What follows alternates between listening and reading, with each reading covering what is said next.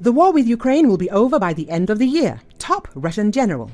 Top Russian General Apti Alodinov, commander of Akhmat Special Forces Unit and a supporter of President Vladimir Putin, claims the war with Ukraine will be over by the end of the year, according to Newsweek. Alodinov, who leads the Chechen forces in the conflict, was appointed by Putin in April as deputy head of the Defense Ministry's military political department. During a state TV broadcast with Olga Skabayeva, Alodinov discussed the current state of military affairs and his projection for the end of the 2-plus-year-long war that started with Putin's February the 24th, 2022 invasion of Ukraine. Skabayeva, along with her husband, Duma member Yevgeny Popov, was sanctioned by the US State Department in 2023 in part for their talk show where they predominantly disseminate pro-Russia propaganda for the war against Ukraine. In a YouTube video posted on X by journalist Julia Davis, founder of Russian Media Monitor, a watchdog group that translates Russian videos, Skabayeva asked Alodinov about the slowing pace of Russian progress in Kharkiv, Ukraine's second-largest city. Not directly addressing Skabayeva's concerns, Alodinov claimed that Russian forces have made a very serious breakthrough and quite a lot of territory was liberated, indicating from his perspective that Russia gained territory. Newsweek says that he further stated that Ukraine had moved a lot of forces there, most of their units, to the northeastern region that has long been a focal point of the war. This will be a decisive battle for us, in which we will destroy the remaining forces and means. After that, I believe, as I've already said earlier,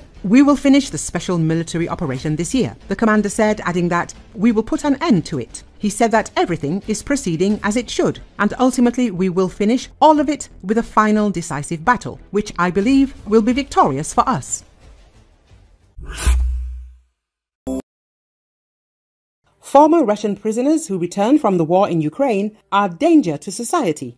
State Duma. Chairman of the State Duma Committee for Family Protection, Nina Ostanina, called on law enforcement agencies to take measures to protect Russians from former prisoners who returned from the war and commit new crimes. This is how the deputy commented on her Telegram channel about the murder of a child in the Kemerovo region, on suspicion of which a previously convicted war participant was detained. The murder of the girl exposed a terrible threat that we have faced more than once. A repeatedly convicted man who was serving a sentence for murder left the colony to take part in a special operation, and once in civilian life, he committed a new brutal crime. As chairman of the State Duma Committee for Family Protection, I am obliged to warn that such tragedies will occur more and more often. Our children deserve a safe life and protection from ruthless criminals.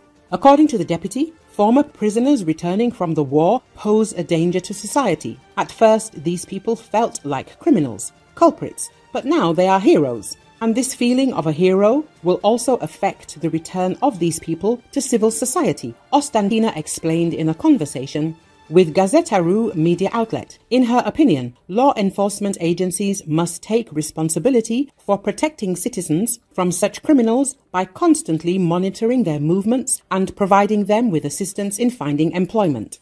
Ostanina also emphasized that deputies should develop a bill regulating this issue. I cannot say when the bill will appear because our Defense Committee has not yet come up with such an initiative. He only came up with the idea of democratizing the right for these people to participate in the Northwestern Military District Zone. I think that we, the deputies, must also hurry up, in particular our committee, which must protect the interests of children, the deputy said. In the Kemerovo region, the body of the girl was discovered with signs of a violent death. A previously convicted participant in the war in Ukraine, Andriy Baikov, was detained on suspicion of murdering a child. Siberian Express drew attention to the fact that Baikov's full namesake was convicted at least 6 times, including for serious crimes. In 2019, he was sentenced to 13.5 years in a special regime colony for the murder of a woman. Not having served even half of his sentence, he was released, agreeing to go to war. By the end of 2023, he was captured and exchanged in January.